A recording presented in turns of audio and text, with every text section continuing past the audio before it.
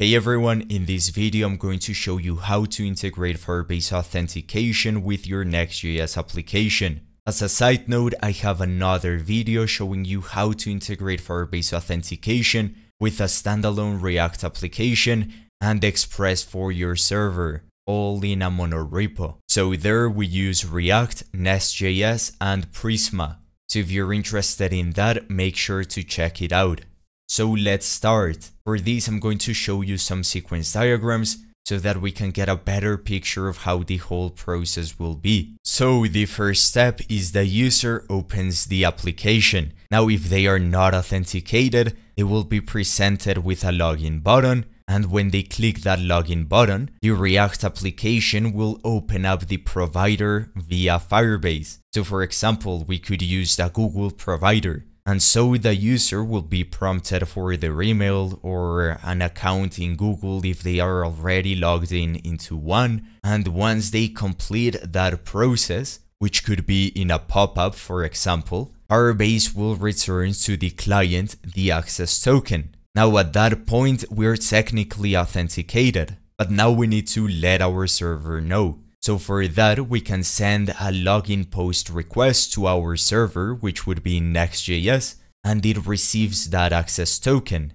And then with that access token, we create a session token in Firebase. So the whole authentication is being handled by the Firebase service. Now, once we have created the session token, we can find or create the user in our own database. That way, we're persisting everything in our database. And we're just using Firebase as the authentication service, nothing more. So once we have found or created this user, we set the session token as an HTTP-only cookie and return the user information. Now this part is crucial. An HTTP-only cookie cannot be accessed by the client, and by default, it will be sent for every single request. So no one with a malicious intent can try to access that cookie. And we get the benefit of, for every single request, it is going to send that cookie so we can validate the session. Now, aside from setting the HTTP-only cookie, we also return the user information. That way, our application can store the user info in memory using something like Substance, or you could use context for this. So as we can see, we're delegating all of the authentication to Firebase, simplifying the authentication substantially. Now, what about a returning user? That is when they are authenticated and they visit the website again. Well, for that, when they open the application, they'll have that session token in a cookie. Now, the React application, in this case Next.js, will perform a me-get request with the session token. Now the server will take that session cookie and validate with Firebase. And if it's valid, then we get the information in the database for that particular user. And then we return that user information to the client. And again, we store the user information with Substance. And at this point, the user has successfully authenticated. And so with this information, we can now show the logout button as well as the user information. Now for this, I'll be using the T3 stack, which is simply going to scaffold my Next.js application. So I'm going to say pnpm create and then T3-up@latest. Now I'll call this Next.js Firebase demo. I'll be using TypeScript.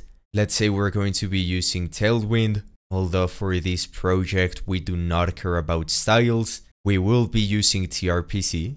No authentication provider, pretty self-explanatory. And for the database ORM, I'll be using Kysely, so we can skip this. And yes, we're going to be using the app router. And I'll skip Git for now, although you'll find the repository in the description.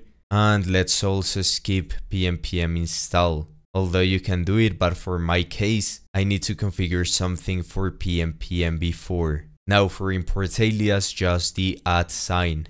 Okay, so now what I'm going to do is create a file .npm.rc, and then here I'll say node linker is equal to hoisted. And this is because PnPm doesn't work that well with WSL, which is Windows Subsystem for Linux, with WebStorm, which is the IDE that I'm using. And that is because PnPm uses symlinks, and for some reason WebStorm doesn't support them. So if you have this problem, you can do this as well, but I believe most of you are going to be using VS Code, so you can skip this. And if you're using Linux, you're not going to get this bug. Now I can come here and say PnPm install. Now let's see if the application works, which it should work. So I'll run this in dev mode. And as we can see, it is working. So if I submit something via the server, and if I take a look at the console, we get this input. So now we can start configuring the project. So first things first is configuring the database driver. I'm not going to be using an ORM per se, but rather a query builder that has full type-safe support. And that is with Kysely, a type-safe SQL query builder for TypeScript. As we can see, it is pretty much SQL but typed. And since it is SQL but typed, the performance hit is minimal compared to an actual ORM like Prisma. So for that, I'm going to install PnPm add Kysely. And after that, I'll add the code generation so that we can generate the types from our database schema. So I'll say PnPm add and then -d, so as a dev dependency, and then Kysely code gen with a dash. And after doing that, come here to the package.json and add these two scripts. So we have db codegen, which is going to generate the TypeScript types from the database. In this case, we're going to be using Postgres, and then db codegen and verify so that we can run this command and see if the types are synchronized with the database schema. I'll also come here over to the prettier configuration, and I'm going to add another plugin, which is going to be prettier plugin, and then SQL, and then prettier plugin embed. That way, if you write raw SQL, it is going to format it using prettier. But for this, we obviously need these plugins. So we can say yarn add, then -d, and then prettier plugin embed, and prettier plugin SQL. And it's actually PnPm, not yarn. And we should be good to go.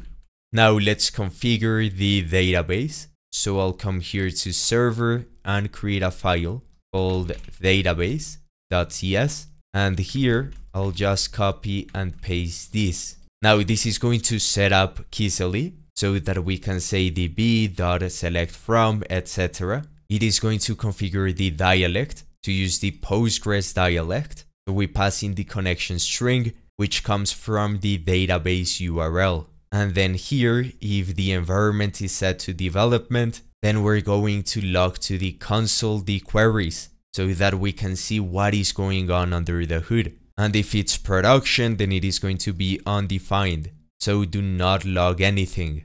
Now you can copy this file, you can find the repository in the description. Now as you can see, we have an error here, cannot find module PG. So what I'm going to do is say yarn or PnPm add PG. And I believe, if I'm not mistaken, we also need the file, the TypeScript declaration files. So for that we can say PnPm add -d, then add types, and then PG.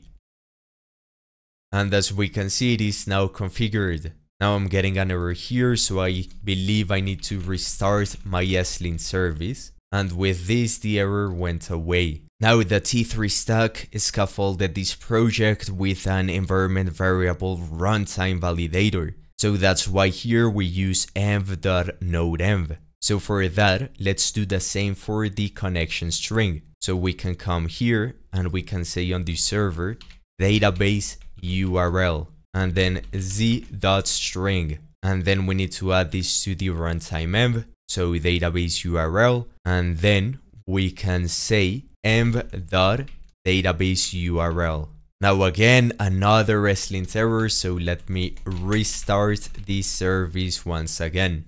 So now what we need to do is set up the Docker Compose for our Postgres database, and that is for testing it locally. So I'm going to create a file, docker-compose.yml. And here what I'm going to do is just use GitHub Copilot chat. So create me a docker-compose.yml for a Postgres database. It should not restart, set to no. That way if you open up Docker Desktop, it is not going to run the container automatically. The user and path should be the same. And I'll say name it Firebase.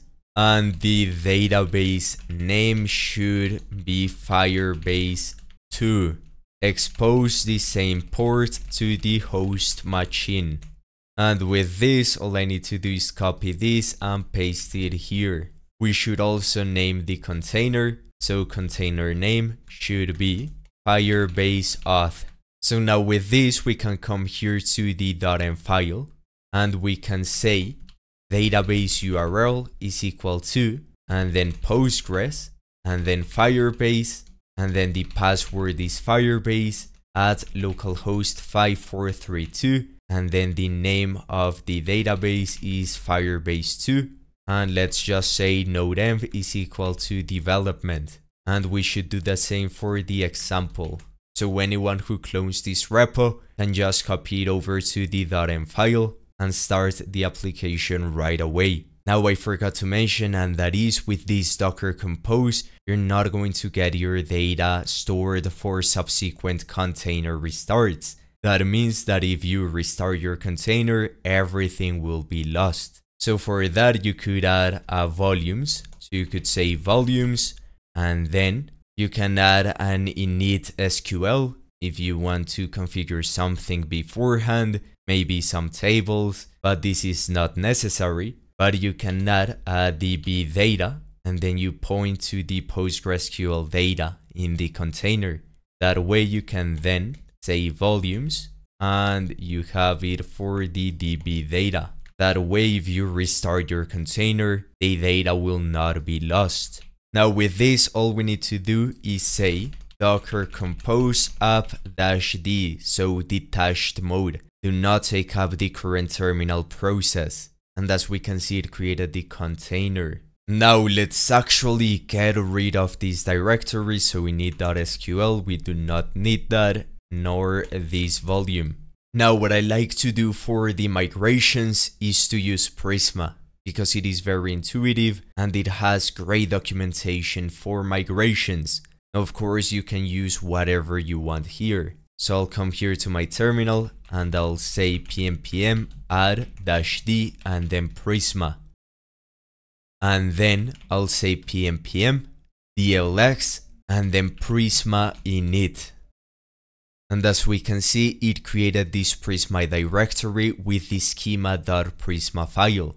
Here we can say model user, id string, then @id, so primary key, then default IUID, then created at datetime, we can say default now, we can map these to created at, and we can say db.timestamp tz, so time zone, and then updated at, we can do the same, so this is actually updated at, and then we can say name, string, this is optional, then email, this is a string and unique, and then the image source or image URL, and this is optional but a string too. And then we can say add index, and we want to add an index for the email, and then we can map this whole table to be users. Now with this we can say Prisma db push, and this is going to apply this schema to the database. So as we can see, we have your database is now in sync with your Prisma schema. Now we generated the Prisma client, so we can import it from @prisma/client. However, this is not what we want since we're going to be using Kysely, so we do not need the Prisma schema. All we need is the Prisma CLI. So for that, next time what you can do is run this flag --skip-generate. However, for this sample project, it doesn't really matter. Now we need to create the migration. So for that, we can say Prisma, then migrate, and then dev -- name, and then we can say add users table, and then we can say why. And as we can see, it created this migrations directory. And we have our first migration. As we can see, we have create table users, then ID, text not null, then created add, then updated add, name, email, image URL, then it added the constraint for the primary key, and then it created the 2 indexes. So this one, so that the email is unique, and then the actual index for performance reasons. However, there's something important to consider, and that is if I come here to the schema, we have this add updated add. Unfortunately, this is not going to work for us since we're using Kysely. Now this works with Prisma if you use the Prisma client, because the engine of Prisma will well identify that it has the add updated add, and every time you update a user, it is going to automatically update this column as well. But since we're using Kysely, this does not do anything whatsoever, and we can confirm this here. There is nothing that states that the updated add column will be automatically updated. So what can we do in that case? Well, for this, what I would do is first of all get rid of this migration. It doesn't work. So what we can do instead is say Prisma migrate dev, we pass in the name, and then we can say create only. So it is only going to create the migration but not actually applied. And if we do this, we can say yes, get rid of everything, and we can come here and now edit it. And to apply it later on, we can say Prisma migrate dev. So here, what we can do is create a trigger function, and that is actually the most common way to do this in PostgreSQL. So after all of this, we can say, and I'll say trigger function, and all it's going to do is take the row and then assign the updated add to now. And then we can create the actual trigger that before you update a user row or multiple rows within a single transaction, you simply go over each row and you execute this procedure. So just invoke this, and this is going to go one by one and update the updated add. Now for any new tables that you're going to add, you can skip this since it has already been created. So you can just create this trigger. Or if you take a look at this, we have create or replace the function. So in that case, you could theoretically just copy this and it will always exist. But for that, just use this. And you specify the table name and then the name of the trigger. So if you had products, then you'd say update products updated add, and then before update on products, and then you invoke this trigger. So with this, we can now apply this migration. We can say Prisma migrate dev. And as we can see, it has successfully applied this migration. Now we need to generate the types for Kysely. So for that, we can come here to the package.json. And first of all, what happens if we run this one? So verify. If we do this, we get generated types are not up to date. So we can now run this. And it says introspected to tables and generated the types.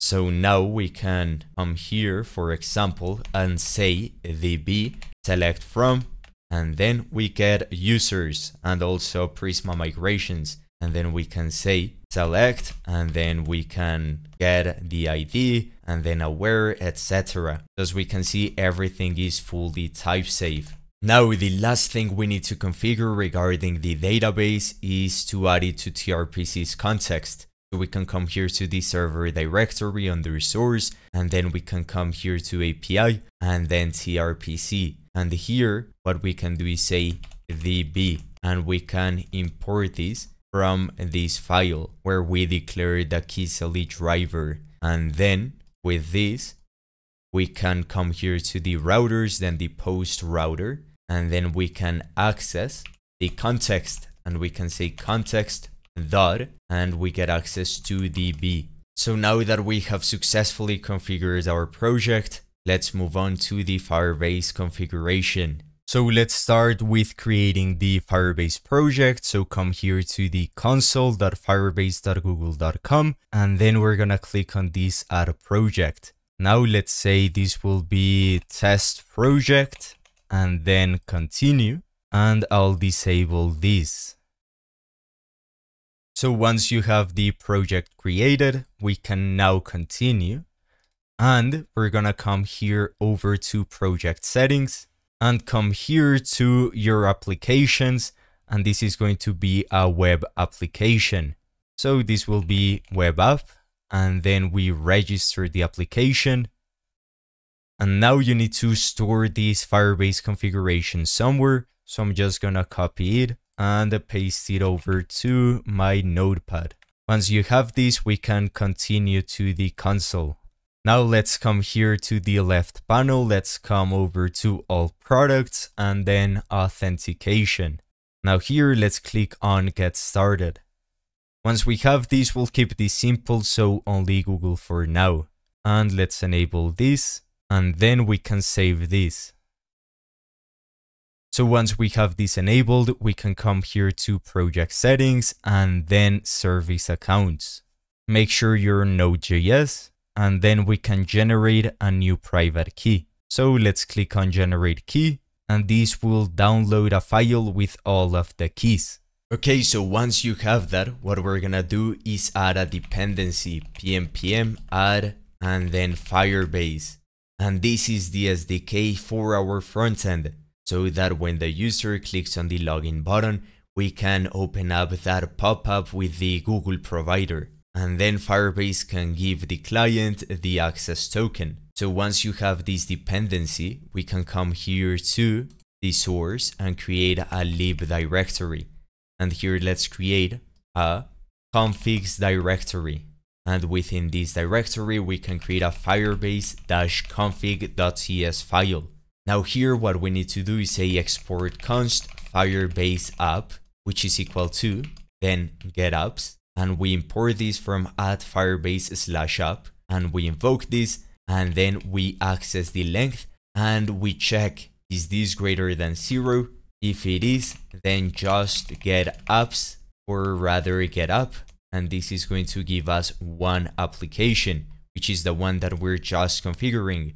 So as we can see, the default application is returned. Otherwise, we can say initialize app, and we import this from @firebase app as well, and we can pass in some configuration here. Now, the reason we're checking this is because you can have multiple applications, but in our case, we only need one, and that is for the Firebase authentication. So this is a way to have a singleton. We check, is there an app? If there is, just get that default application. If there isn't, create one, which is pretty much the same as the singleton pattern. And for now, let's skip the options, and let's say export const auth is equal to, and then get auth, and we pass in the Firebase application, and then we can get access to the Google provider. So we can say export const Google auth provider, and then new Google auth provider, and we import this from @firebase/auth instead, and then we can say export function sign in with Google, and we can say return, and then sign in with pop-up, and we can pass in this auth, and then we pass in the Google auth provider. So Firebase knows what provider to use. If you wanted to use, say, Facebook's provider, you'd pass in the Facebook provider instead. So you could have another function, export function, sign in with Facebook, and any other provider that you enable. Now, I like to be explicit in return types or in types in general. So what I would like to do is state the return type explicitly. So I'm going to say return type and then type of and sign in with pop-up. That way, if for some reason we modify this function, we at least guarantee that we must return sign in with pop-up. Now, as for the configuration, we need to pass into environment variables. So for that, we can say API key and then env, we import this, and then Firebase API key, and then the same for the auth domain. And for this, we can come here to env, and we can say for the server, or actually this is for the client, so must be prefixed with next public. So we can say next public and then pass in this and do the same with the auth domain. And now we can say next auth or next public Firebase API key and next public auth domain. And we can add these two here. So auth domain from process.env and the same for the API key. And with this, we're good to go now. Now we're getting an error here, seems to be slint again, so restart slint server. So as we can see, the error went away. So now with this, we can come here to the end file and add these variables. So I'll copy this and then I'll copy this one as well. And in fact, I'll add a comment here saying Firebase. And if you recall, you can access these keys from this. So you can come here over to project settings and then you can just copy them. So we have the auth domain. So this one, in my case, obviously don't use the ones that I'm using here. I'm going to change them once the video is over. And then the API key. So now let's move on and implement the basic logic for signing in with Google. So for that, we can come here to app and then let's do everything here in the page.csx. So in fact, I'll come here to components and I'll create one sign in button. And then I'll say sign in button. And I'll say export const sign in button react.fc. And we're going to have an asynchronous function handle sign in. This will not return anything, so void. And we're going to say return button, then type is equal to button. Let's add some basic classes so it doesn't look that bad. So bg indigo 500, text wide, rounded, and the shadow. And then on click, we pass in handle sign in and we say sign in. And then I can re-export this. So I create an index file, export all from sign in button. That way we do not get nested paths. And then I'll get rid of everything here. And we can just have this main, nothing else. Let's get rid of this query and the no store. We're not going to SSR anything right now. And then we can say sign in button. And let's see if this works. I like to have this as const react.fc. And then we just export default home. Now if I run this, so I'm going to reload the server since we added some environment variables. If I come here, we get an error for the onClick because I forgot the sign in button should be a client component since it has interactivity. So now we have this beautiful sign in button. Now what we can do is add the logic for signing in with the pop-up. So we can say try and then catch error. This will be unknown. And for now, we can just say console.error and we pass in the error. So not the best handling of errors, but it works for this demonstration. Now we need to get the user credentials, and that is once the user has signed in with Google. So we can say const user credentials is equal to await, and then we import the function that we created. So sign in with Google. This is going to open up the pop-up and the user can sign in and we get the user credentials here. And then we can get the access token so that we can send it over to our server. So we can say const access token is equal to await, then user credentials dot user. And I believe this is not nullable, so no need for the optional chaining. And we get the get ID token. So this will be the access token we're going to send over to the server. So we can log this for now and see if it works. So now if I open this up and then click sign in, as we can see, we get this pop-up successfully.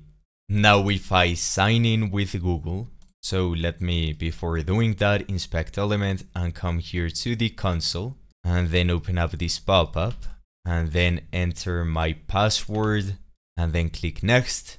as we can see, we get the access token in the console. So now we have successfully authenticated. All we need to do is send this over to the server. The server gets hold of this access token, validates it against the Firebase service, and then it creates the session cookie. Now we can create the login mutation. So we can come here to routers and we can create one for auth. And then within auth, we can have the auth router.ts and then export const auth router is equal to create tRPC router. And then we can have the procedures, and then we can say login and then public procedure. So anyone can access this.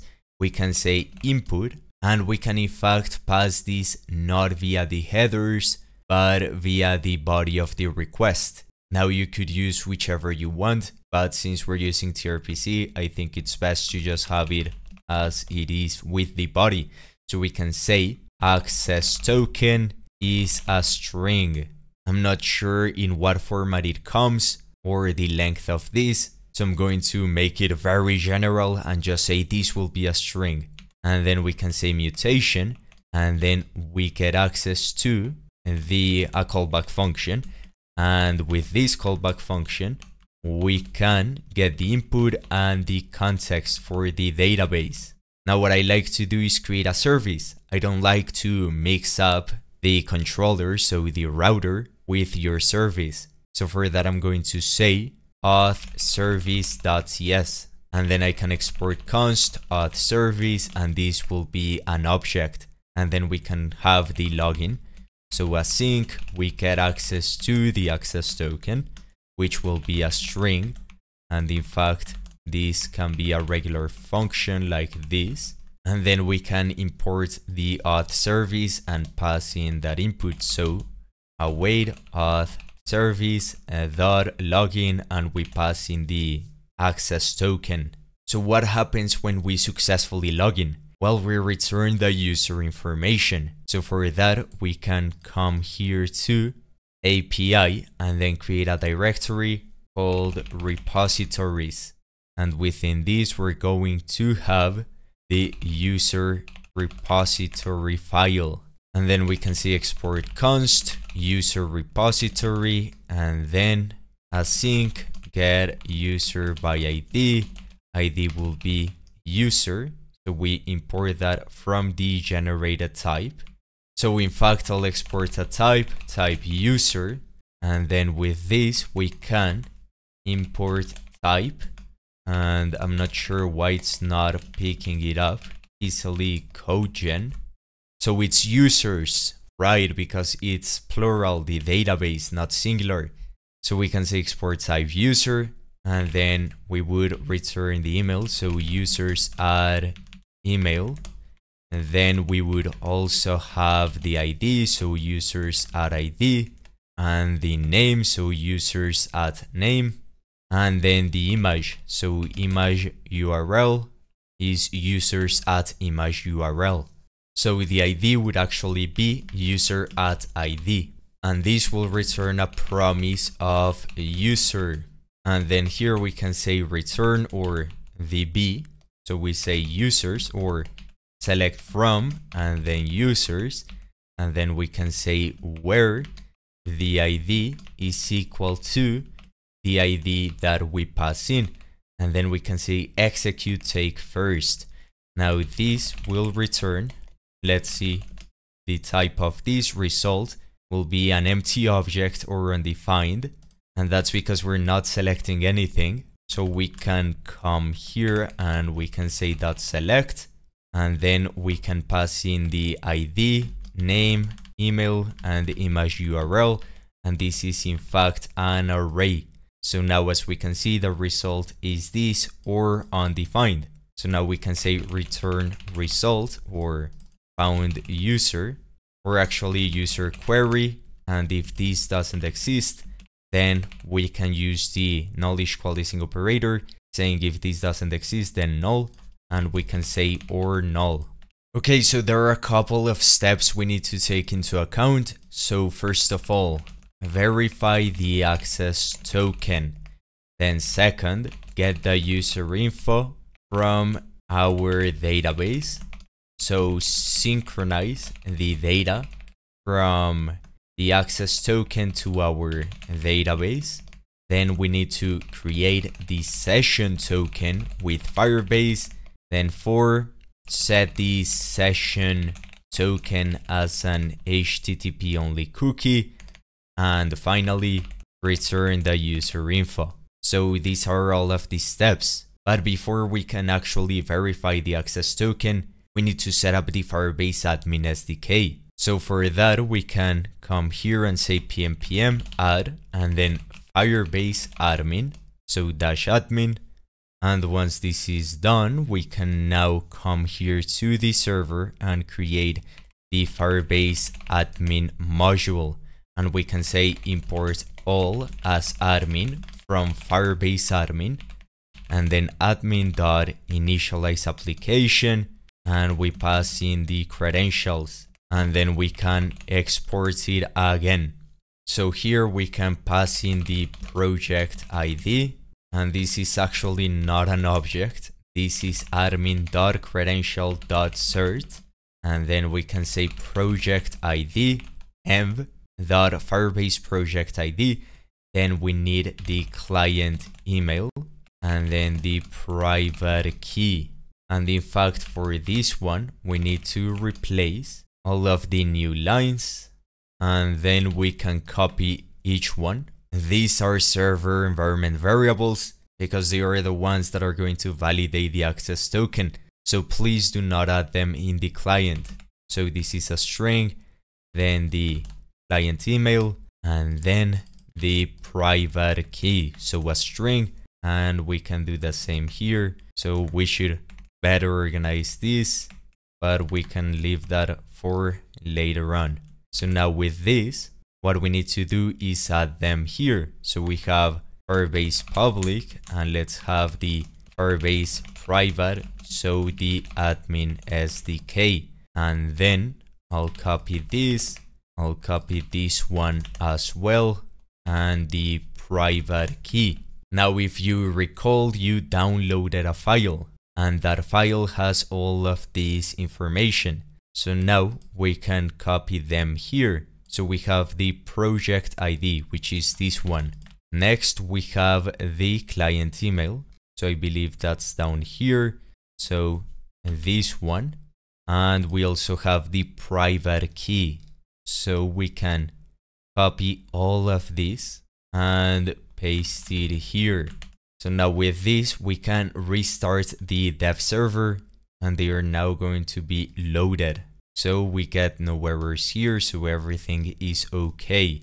Now we can come back to the auth service, and let's verify the access token. So we can say const verified token is equal to await admin. We import that from the module we created, then .auth, and then .verify ID token, and we pass in the access token. So now this will throw an error if the access token is invalid. So for that, we can wrap this up in a try catch, and we can say catch error type unknown, and then if error instance of error, that means that the access token is invalid. So we can throw new and then tRPC error, and we can say code unauthenticated, which is actually unauthorized. Now we can get the user info from our database, so synchronize the data to our database. So for this, we can come here to the user repository, and we can upsert the user. That means that if the user doesn't exist, we create it. Otherwise, we update some information. So to achieve that, what we can do is say async, then upsert user, then we must pass in the email, so user@email, so we know what user to update or the email to create it with.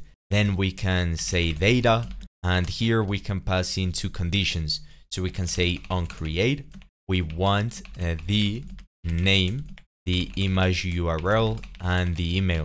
And in the case that we want to update it, We just want the name and the image URL, nothing else. So now we can say promise, and this will return user or null, and then open up the body, and this is an OR. So in Kysely, to do that, we can say const result is equal to the b dot insert into, then we can say users, then dot values, then in this case, this is for creating a user, so we can spread over the data dot onCreate, or in fact, we can be a bit more safe here. Now we know that with TypeScript, we must pass in the name, image URL, and email, but TypeScript is just for the compilation. If you pass in the email and we spread over this, we might override the email. Now this is for creating, so it doesn't really matter, but we can be more safe by explicitly targeting the properties. So we can say the name will be data.onCreate.name. Then we can do the same with email, then the image URL.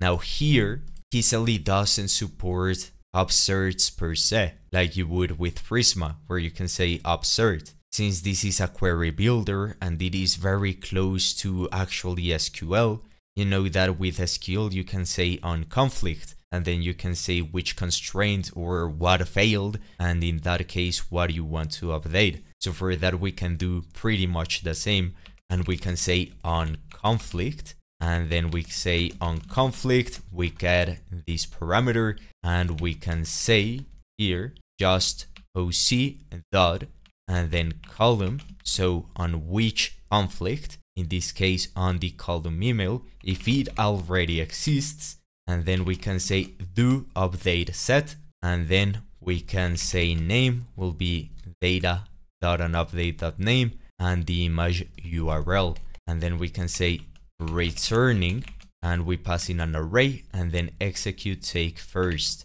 and then we can return from this result or null.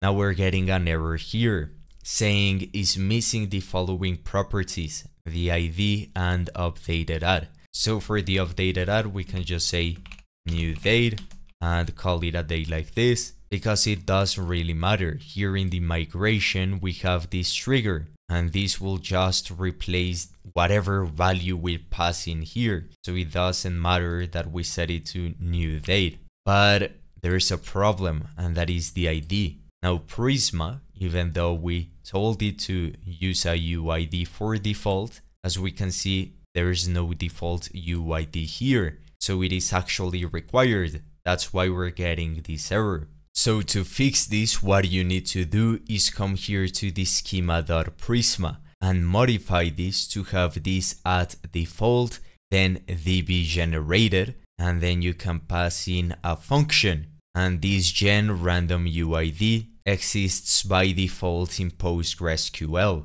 So since this is a procedure, we invoke it here. Now as the documentation states, this is not validated by Prisma. That's why we can pass in an arbitrary value. Now I believe if you can do this, then you can even create your own function. Maybe you have some unique logic for regenerating something, then that could be targeted here. And then I add this directive, so at db.uid. Now if you delete the migrations and then create one by saying Prisma migrate dev, you pass in the name, then create only, and then you come here. Now if you scroll to the top, you will see that we have now the default and then gen random UID. So this is what it is going to use. So db generated. And then I added the updated function and the trigger as we had before. So with this, now if we say Prisma migrate dev and we apply this, as we can see, it now works. And now we can say db cogen, so pnpm run db cogen, and if I come back here, then restart slint and TypeScript as well, just to make sure that everything is completely synchronized. And if I come here to the user's type, as we can see, the ID now has this generated wrapper generic. So now Kysely knows that it is not required, and so we can now use this as we want. But now we're getting some errors here. So we have this error for ID, and we have this error because we're returning something that doesn't match a user. Same with this one. And that's because here we have this generated generic, which again lets Kysely know that this is not required because it is generated by the driver, so in this case by PostgreSQL. So for this we need to get rid of that generic. We only care about the base type, the string. That's why when we say users at ID, this is actually the column itself. So all of this rather than the type itself. And so by doing this, when you actually query something, the type is the base type, not that column type we just saw. So for that, we can use this selectable helper. So we can say selectable, and then we can target users. So this is going to strip all of that, and we get the base types, and then we can access the ID, and now the errors went away. So as we can see, we now have successfully created this upsert user. So now we can come here to the auth service, and we can say const user info is equal to user repository, upsert user, then verified token dot email, which can be undefined, but it isn't. The reason it can be undefined is because if you allow signing up with a phone number, then there's no email. But in our case, we know there is going to be an email because this is going to be via the provider. But we can be safe and we can say if verified token dot email is equal to undefined, then we can just throw new error, no email in the access token, and in fact this will be caught by this. So this is true because the access token is invalid, because we would never want an undefined email, which is not going to happen. But to make TypeScript happy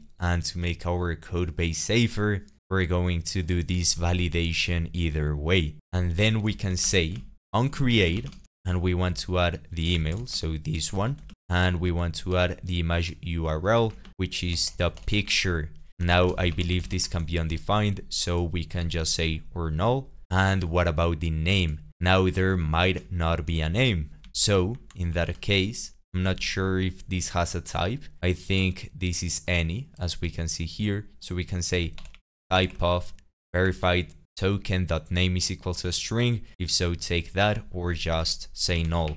And then on update, we just pass in the image URL, and we do the same with the name. Now we can, in fact, say name is equal to this. That way we do not do code duplication. Now I forgot another important step before creating the session token, and that is setting the custom claims. And that is so whenever we do a request, we know to whom that session token belongs to. Because if you check this out, so verified token dot, we have the email. So this could work, but what about the ID?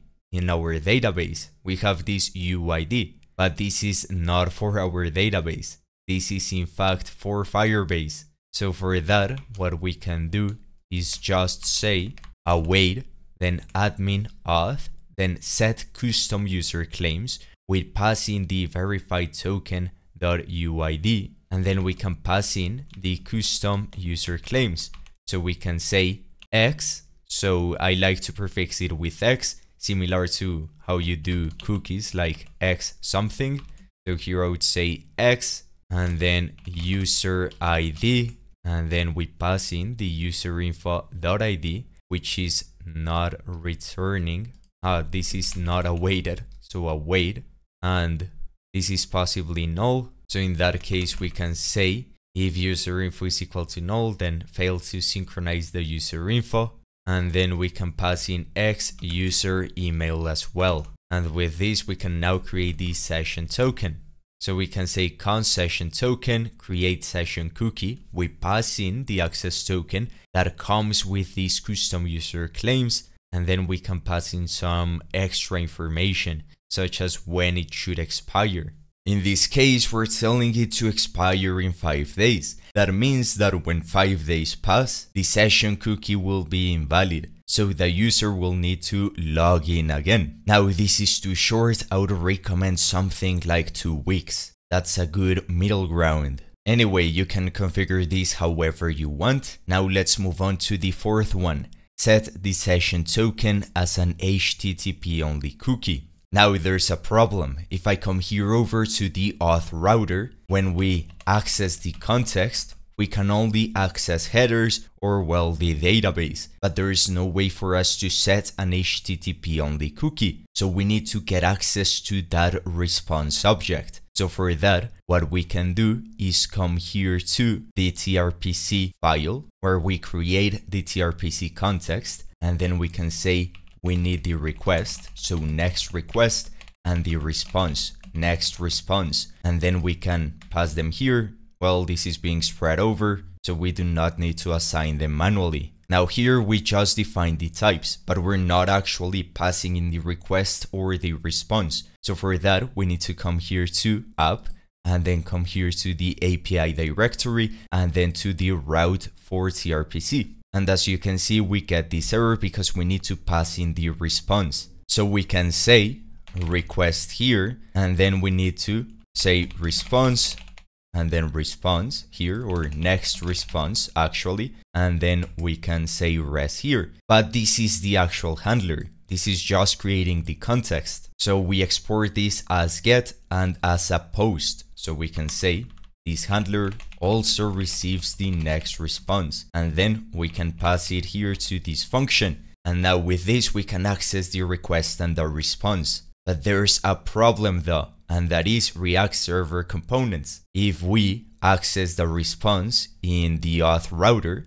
so we say context.request or response.cookies.set, this is not going to work if you invoke this procedure in a React Server component. And the reason is because Next.js, for some reason, doesn't give you the request nor the response objects in a server component. So what I mean by this is if I say API, and then we say .post, and then hello, and then query, and then we pass in something, so text hello, and we await this, this is not going to get that request and response object. And we can in fact confirm this if I come here to tRPC, this directory, right next to the server, and then open up this server file. We have this create context, and this is for the React Server component. And this logic right here is simply a way to invoke the procedures without using HTTP requests. Since server components always run on the server, we can just call the procedure as a function. So instead of the server making a request to its own server, we can just come here and invoke a procedure. That's it. We do not need to do a request and add that extra latency. So that's why they use this observable, so that we can just call the procedure. So if you take a look at the create context, they are caching this function, and all they do is get the headers by using the headers function. So in server components, you can only access the headers and the cookies like this. But unfortunately, you cannot set an HTTP only cookie with this cookies function. So that's why they just do headers and they passed in the headers. But we cannot pass in the request nor the response. So what can we do in that case? Well, in that case, the solution is simple. What I would do is come here to the tRPC file once again, and then export type, and then tRPC context, and then we say awaited, return type, because this is asynchronous, although we can get rid of async here, but it's useful if you need to add some asynchronous logic here. And then you could come here and return an object that satisfies this tRPC context. And then you get autocomplete. So you know that you must pass in the request, headers, response, and DB. But we can say partial, so that they are not all required, but you still get that autocomplete. So you can say DB, and then you import the DB client from Kysely. Then you can say headers is the heads, and you do not pass in anything to the request nor the response. So now we can get rid of this import, and we're getting an error here because this is no longer asynchronous. So we can say const context is equal to create context. We invoke this, we get that context, as we can see here, and then all we need to do is say call procedure, we pass in these properties, we pass in the context, and here we can get rid of all of this logic and of these extra parentheses. And with this, now the errors went away, but it is not entirely type safe. Because if you try invoking a procedure that requires the request and response objects in a server component, then it is not going to work as they will be undefined. So the catch is, all you need to do is make sure not to invoke a procedure that requires the request and response objects in a server component. That's the workaround. In fact, everyone has complained about this limitation since the time being, but they have not said anything about it. And in fact, they argue that it is a design choice, which is absolutely ridiculous, as pretty much every server-side framework in existence allows you to access the request and response, even the traditional ones like those in Java. So until they resolve that or come up with a different solution, this is the workaround for now. So again, make sure not to invoke a procedure that requires the request and response in a server component, and you're good to go. So let's confirm this. Let's come here to the hello endpoint, and then let's get access to the context, and let's say log, then hello context, and then we say context, and then if I save this and then open up the terminal, and then we hit this component, as we can see, we get the context to be database and headers, and that's it. We do not get access to the request nor the response. But if we invoke this in a server or in a client component instead, so sign in button, we know that this uses client, and then we say API, and we import this from React, not from server, and then we say post.hello.useQuery, and then we pass in something, so we input hello or text world, and then if we save this and then open this up once again, as we can see, we now get, so we have post.hello, and then we have the headers, so the same as the server one. We get access to the request and we get access to the response, and then we have the database. So let's now proceed to setting the cookie. So for that, we can go back to our auth router, and here we need to access the session cookie. So let's come here, log in, we verify the access token, we synchronize it to the database, we set the custom claims, and we created the session token. So what I'm going to do is just say return session token and user information. And let's actually do better error handling. So let's say if error instance of, and then tRPC error, we just rethrow that error. And if not, we just throw new tRPC error, internal server error, and fail to login.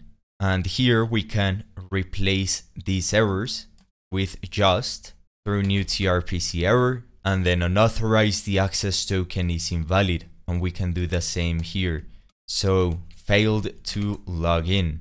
Now you would have a logger here so that you can later on trace back and see what happened, but let's keep it simple. And with this, we can now come here and destructure this, get the session token and the user information. Now, before we move on, we actually need to configure some things. And that is, I tried setting the HTTP only cookie and it wasn't working. It wasn't setting the cookie at all. So what are the changes? Well, first of all, come here to the tRPC file and get rid of the response. We're only going to have the request itself, and we're also going to have the headers. Now, after you do this change, you then need to come here over to tRPC and then react.tsx. And here, previously, you should have one that says unstable http batch stream link. Get rid of that and replace it with this one, http batch link from @trpc/client. And then you can pass in the URL, which I believe is pretty much the same as it was before. So do that change. And the reason is because when you use that stream, Next.js does not allow you to set headers. So you cannot set a cookie. So after you have done that, you now need to come here over to the route. So over to API, then tRPC, then the dynamic path for tRPC, and then the route. And within this, you're going to accept, instead of the response headers, which is of type headers, and then you pass that to the context. And then you can come here to this create context, where we invoke the create context, and you take in the response headers. So here we have the request and the response headers. So take that and pass it to this function as I told you. So after you have done all of those changes, make sure to come here over to Firebase admin, the admin application we created, which is for the server only. And then you're going to add this check. If admin.applications.length is equal to 0, then initialize the application. Otherwise, do not do anything else. That way, we can also achieve the same singleton we did for the client. So it is not going to try and create multiple applications every time we use this. Now we can finish this. So let's come here over to the login method in the auth service, and let's extract the expires in. So const expires in, and I'll let Copilot do the job, and then we just point to this variable, and then we return expires in. That way, we can now come here, and the structure expires in as well, and then we can set the cookie. So we can target the headers, so the response headers we passed through, then we can say set, then we say set cookie, and then we say the name of the cookie, so key value per, so this is the key, session underscore token, and then we pass in the session token, and then we use this delimiter. So semicolon, then HTTP only, and this is so you cannot access it with JavaScript, and then semicolon again, then you pass in the path, so the root, so that you can access the cookie everywhere in your application. So basically for your whole domain, then semicolon, then same site is equal to lax. This is just extra security, so you can only set it through your domain. Then semicolon and secure, which in fact we need to make a small change here, and then expires is equal to, and then new date, we pass in date.now plus expires in, and then to UTC string. That way we reuse this expires in, so both the cookie and the actual session token in Firebase have the same expiration.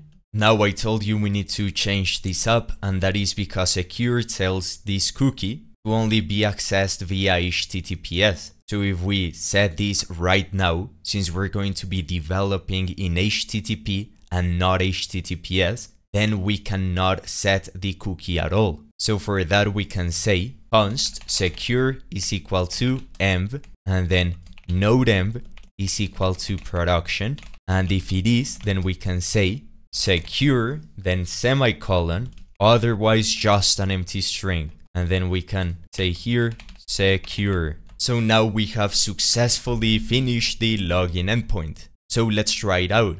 So we can now come here over to the root of the app router. So app router root under API, which is under the server directory, and then we can say auth is auth router, and then we can come here to the sign in button, and we can say const login mutation is equal to API, and we import this from React, and then .auth.login.use mutation, and then here instead of logging this we can just say void login mutation dot mutate async, and we pass in the access token. And then here in fact we can say login mutation that is loading. If it is, then say loading, otherwise sign in with Google. And if we save this file and then come back here and then inspect element and go over to the application tab, so this one, as we can see there are no cookies at all, but if I click on sign in with Google, and then it is going to perform the mutation. And then as we can see, we have the session token. So this one and this one comes from Firebase. And if I expand this, as we can see, we have the value, the domain. So it was set by localhost. then the path expires in or at, and we have this date, and then we have the size. It is HTTP only, then it isn't secure because, well, this is not HTTPS, this is not in production, and so as we can see, this is successfully added. And if we refresh the page, as we can see, we still have the session token. So now we can move on to adding the middleware in tRPC. So we can come here and open the tRPC file, then scroll down to the bottom where we have this public procedure. And here we can say export const protected procedure is equal to t.procedure. And then we can say .use. So this is the middleware. And then async, we get the options. And this is a function that we can invoke. And the idea is that you return options.next. So you invoke the query or the mutation that comes next, and you can pass in some context.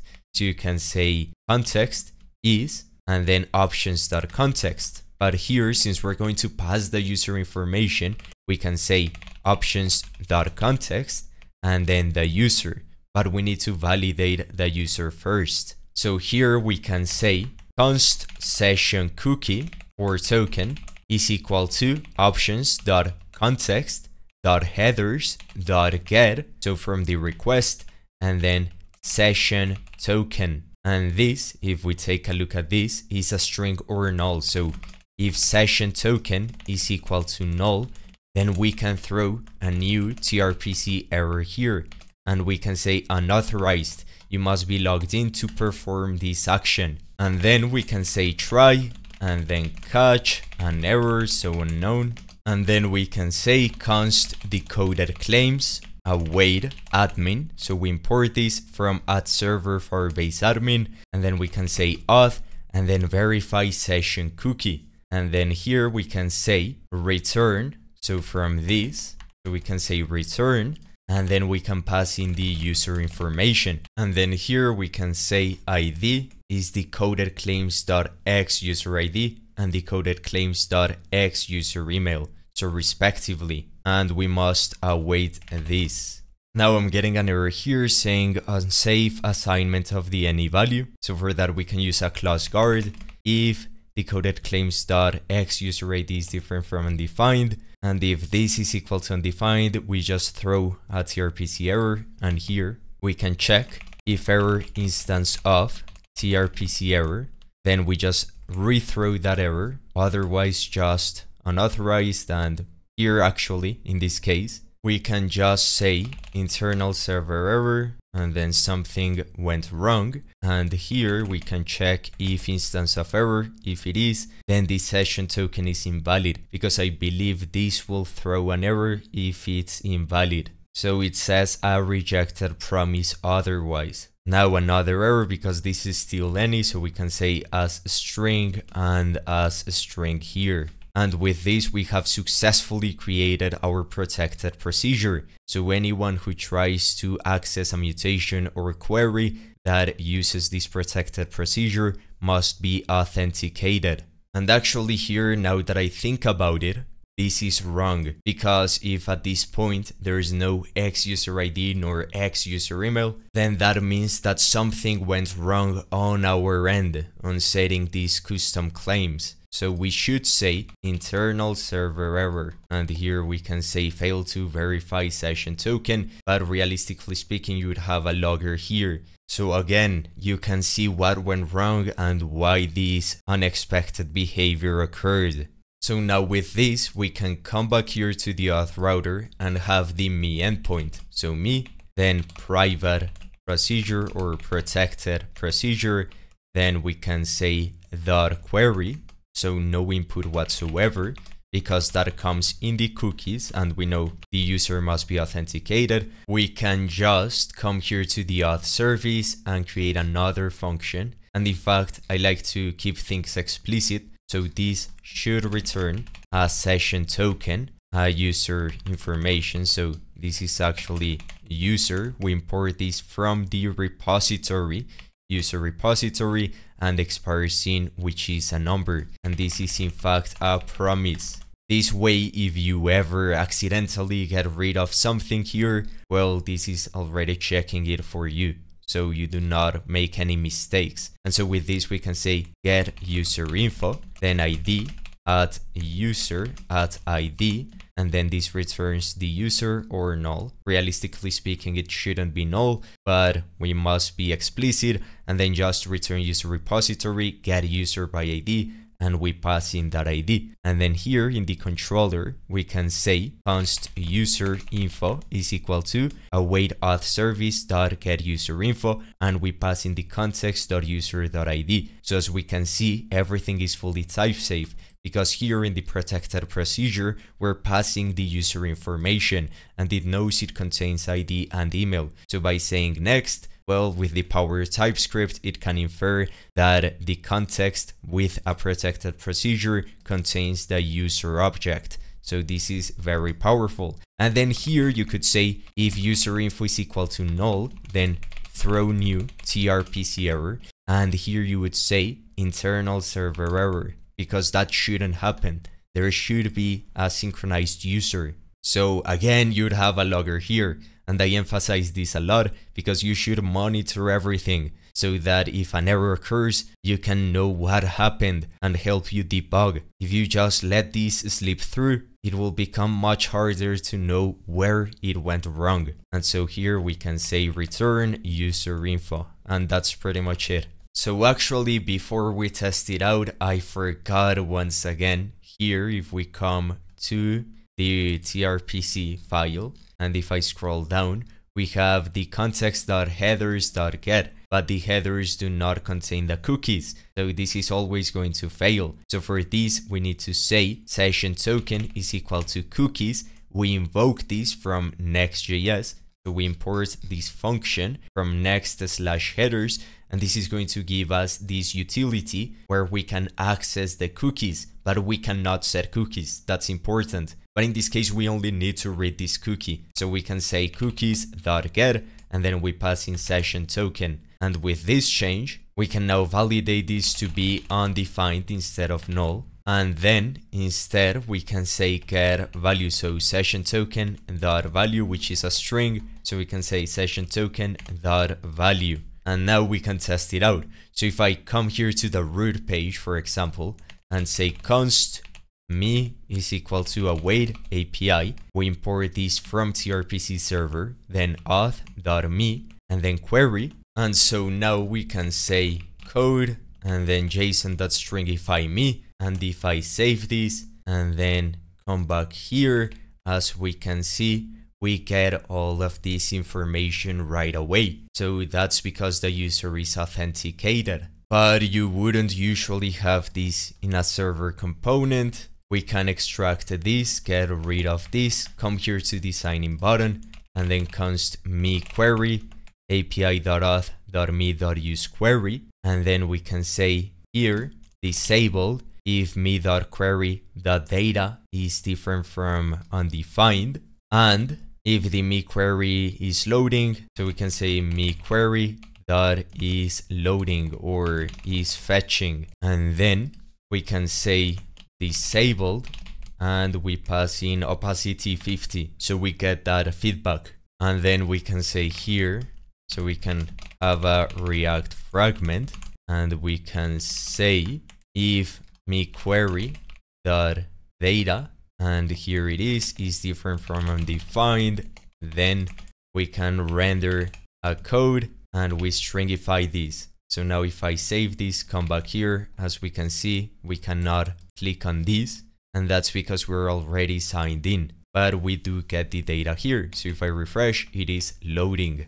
Now let's quickly implement the logout. So for that, we can come here to the auth router, and then log out, and then protected procedure. And all we need to do here is say await auth service.logout, and we need to pass in the session cookie. So for that, we can come here to tRPC, and here just pass in the session token. And then by doing this, we can actually pass in the session token, or in fact, I think we should have this under user.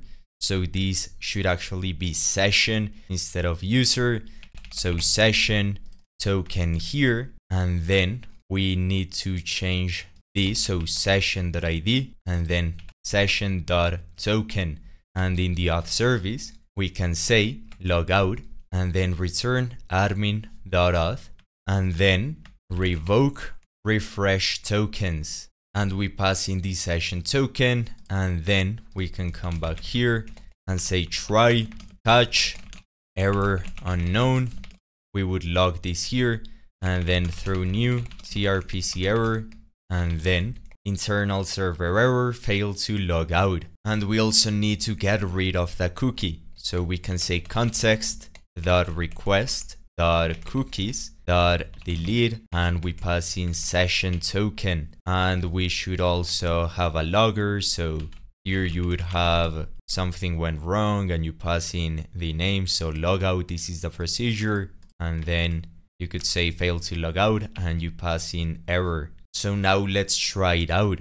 Let's come here to the page, then sign in button, and let's actually have everything here. So const logout mutation, logout use mutation, and then we could have a button here. So type button, on click, we mutate, and then this is disabled if it is loading or if the myQuery.data is equal to undefined. And actually that makes sense. I was doing that. I did not check the code generated by Copilot. That is never true because we're checking that it's different from undefined. And so if I save this, as we can see, we get the sign out button because we are in fact logged in.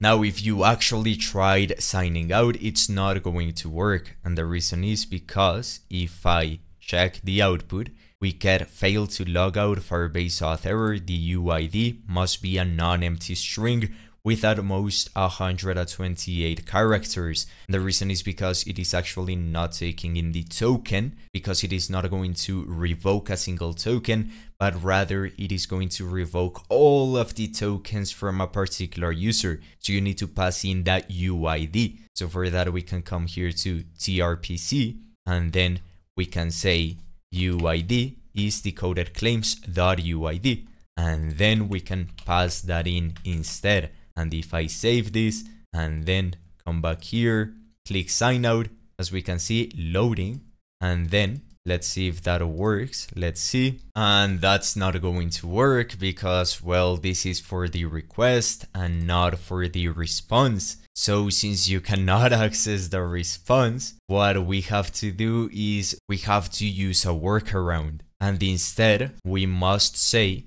here context.headers.set, then we say set cookie, then session token is an empty token, and then expires at basically in the past. So the browser will delete this cookie since, well, it has already expired. And by doing this, we effectively remove the cookie. So another limitation on Next.js. So by doing this, if I save this and then come here to the application tab, click sign out, as we can see, the cookie no longer exists. Now, if we try signing out once again, so network and then sign out, this is going to fail. And why? Because unauthorized. You must be logged in to perform this action. If I refresh this, as we can see, we now need to sign in. Now we get another error, auth.me, you must be logged in to perform this action. Now we can sign in once again and repeat the process. Now, as you can see, it is retrying 3 times until the default of 3 retries have already occurred, and then it allows you to click on the button.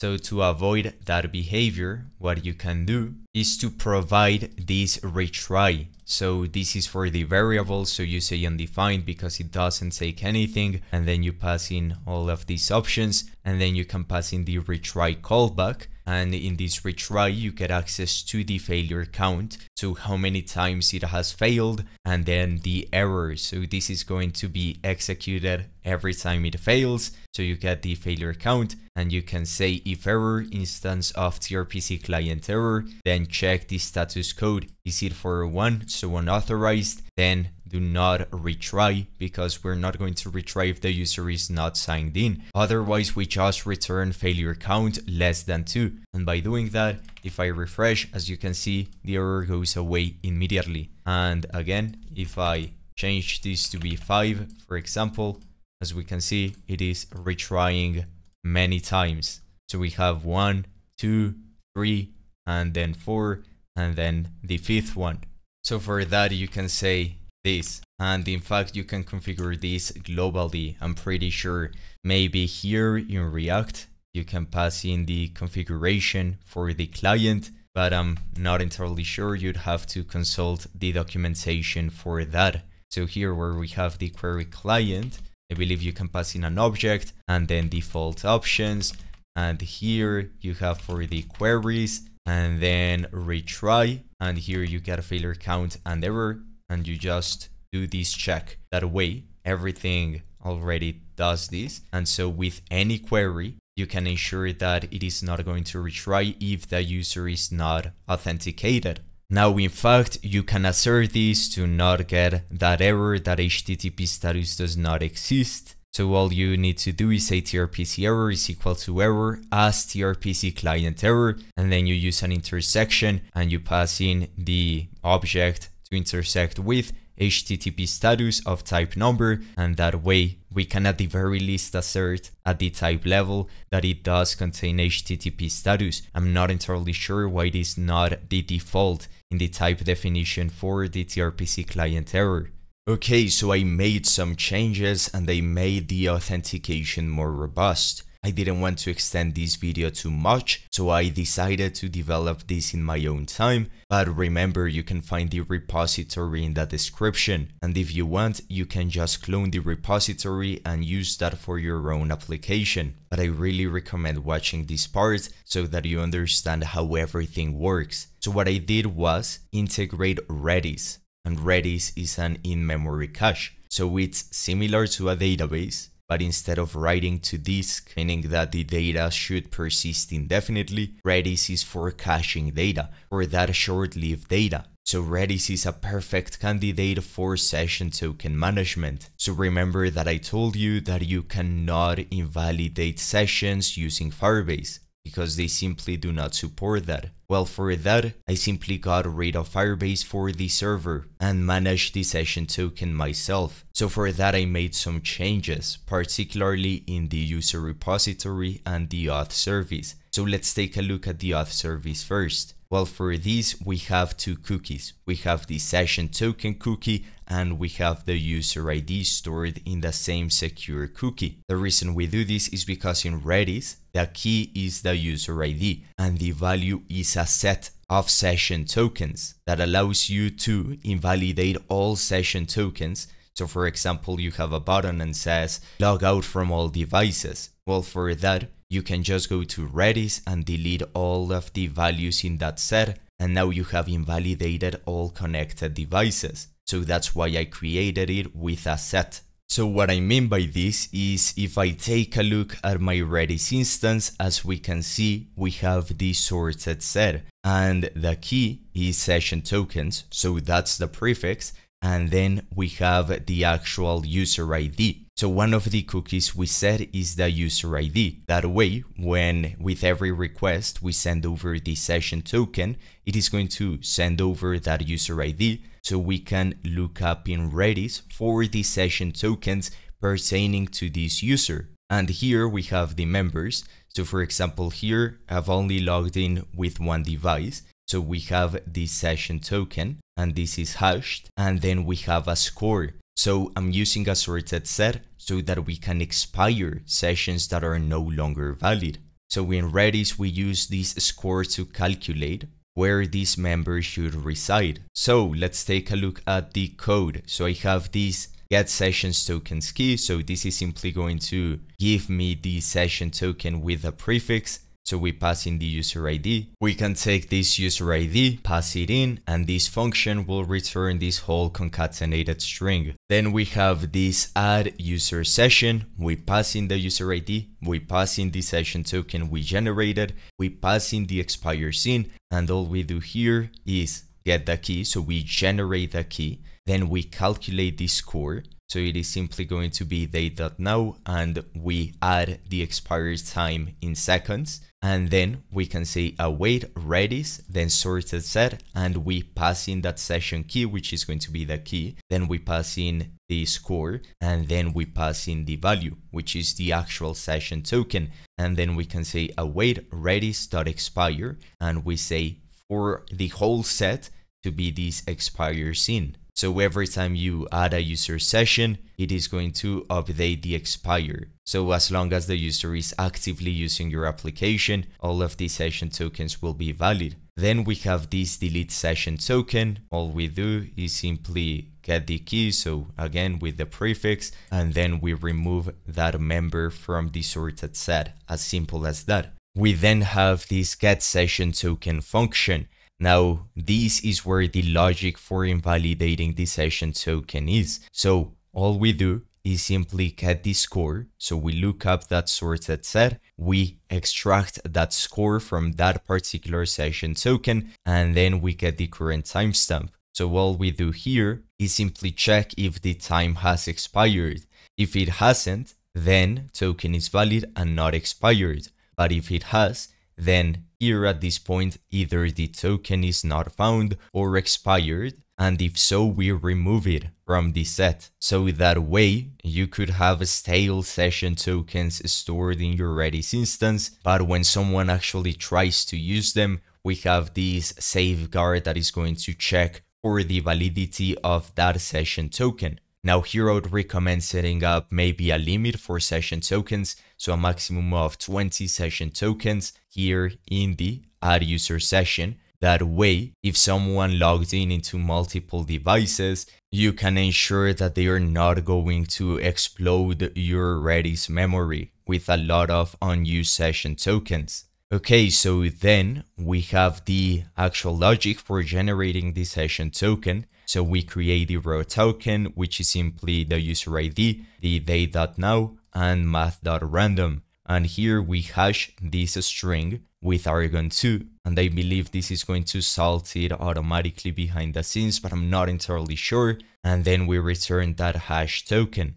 Now, as for the service itself, we have this helper function, create secure cookie. So this is a way so that we can pass in the parameters. We can say expires in, name and value, and it is going to handle the creation automatically for us. And we need this function to reuse the logic for creating the user ID cookie, because these two are essentially the same security wise. And then we have the delete cookie. So pretty self-explanatory. We have the login method, which we had previously, and in fact all of this is the same. The only thing that changes is this part right here, where we generate the session token manually. So instead of calling Firebase, we call this function, and then we add the user session. We pass in the session token, expires in, and the ID of the user. So this is going to add it to our Redis memory. And then we create the secure cookies for both the session token and the user ID. And we just return the user info. So now everything is handled by the auth service. If I come here to the controller, which is the router, as we can see, we just invoke this method and we pass in the parameters, nothing fancy. And then we have the logout. So this is going to delete the session token in Redis, and it is going to remove the cookies. So pretty basic. And here for the logout, as we can see, we have await auth service.logout, and we pass in the parameters. And in fact, I just noticed that we are still invoking these two. So this method, all it does is simply log out the user, nothing more.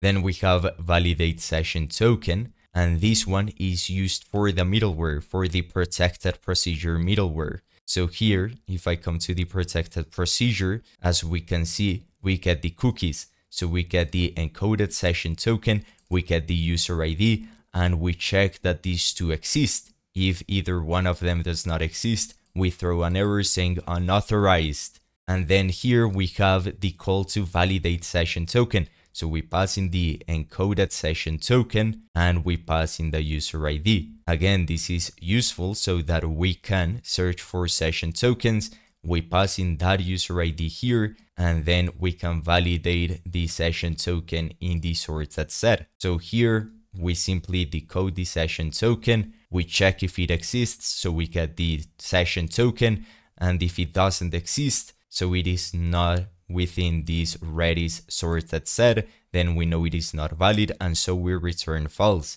Otherwise, we return success true, and then we return the user info. So we call our database, get that user information, and we also pass in the session token. And this is important so that in our context, we can access the user information. So here we have the context, we spread over the existing context, and then we pass in the session, and the session contains email, the ID of the user, image URL, and name, and well, the session token if we ever need it. So now you might be wondering, hey, does that mean that you're calling or reading from the database every single time for every single request? And the answer is no, because I told you that we're now caching everything, so that it is faster to retrieve, and also we do not explode our database with unnecessary reads, lowering the cost of the database. So if I come here to the user repository, as we can see, we're caching everything with Redis. So here we have this method, cache user info, we pass in the user ID, and we pass in the user information that we want to cache in. And then we simply set to Redis the user key, so the ID of the user, and then we stringify the user information that we want to cache. So if I come here to Redis, as we can see, I have already cached the user. So we have user info, we have the ID of this particular user, and then we have the JSON data of this user. So that's pretty much it. Now, one of the implications of using a cache is that you need to make sure to synchronize the real data with your cache so that you do not get stale data in the cache. For example, if you want to get a user by ID, then we check if it is cached. If it is cached, then we just return the cached user information. If it isn't, we perform a query to our database, and then we cache the data and we return the user information right away. But when we upsert a user, or when you want to update a user or do something that modifies the user table, you need to synchronize that information with the cache. So here we have upsert user. So we create or update if the user doesn't exist,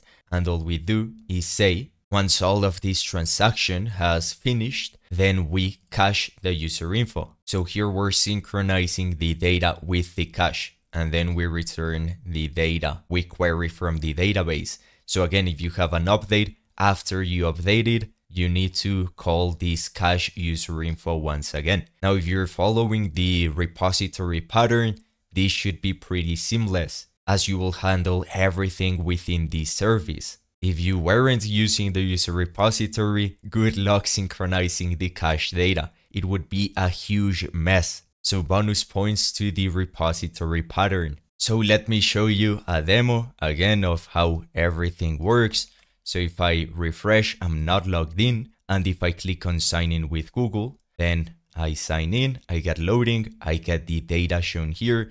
And if I refresh, as we can see, the data loads, and I also have these two cookies. But here's something interesting. If you take a look at the layout, when I refresh, there's no query for the user information, nowhere to be seen. How did I achieve that? Well, I achieved this thanks to the power of server components. So let's take a look at that. So if I come here to the root page, I have this function, so get me, and all I do is return await api.auth.me and then query. So again, React server component, we import API from a tRPC server. And if there is an error, so if the user is not authenticated, all I do is return null, nothing more. And then I use unstable no store. So this is going to enable that SSR, server-side rendering, so that it is not going to cache this data because, well, this is going to be for every single user, not a landing page where you want to cache the data. And then I say const user equals await get me. And then I have this component, which is a client component called user store initializer.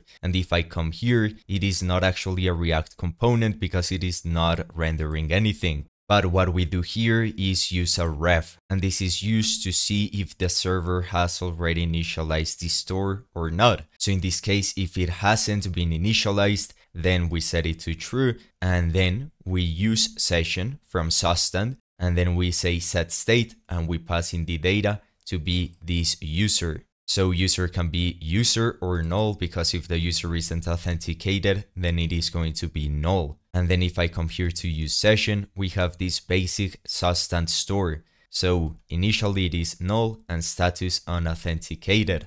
And then we have update. We just take in data, which is user or null. And if it is different from null, then the status is authenticated, otherwise unauthenticated. And well, we pass in the data. So that way in client components, so if I come here over to the auth screen, which was the sign in button we had, we can say use session, and then we can access the data in a client component. And this is very important. Please do not try accessing the data in a server component, because you will end up leaking sensitive information to other users, which is not what you want. And so we have the login mutation, logout mutation. So when you log in, we just update the data with the data we get back from the server. So again, auth router, we have the login, we return this, which returns a promise of a user. So we take in that data, which is a user, and we update the session accordingly. And as for the logout, we just set it to null, as the user is no longer logged in. And then handle sign in, this is all pretty much the same. And then we have the buttons for logging in and signing out. So if I come here and check my Redis instance, as we can see, we have 2 tokens. If I sign out, now I'm no longer signed in. And as we can see, we do not get the information again. And if I click on sign in with Google again, as we can see, we have successfully signed in. And if I come here to the result, we have login. And then the result is data, which is the user information. So as simple as that. And as we can see, if I come here to Redis, we now have 2 sessions. And if I sign out, then come back here, refresh this, as we can see, 1 session. Now this wraps up the video. If you want to see more content like this, make sure to subscribe. Don't forget, you can find the repository in the description. I'll see you in the next one.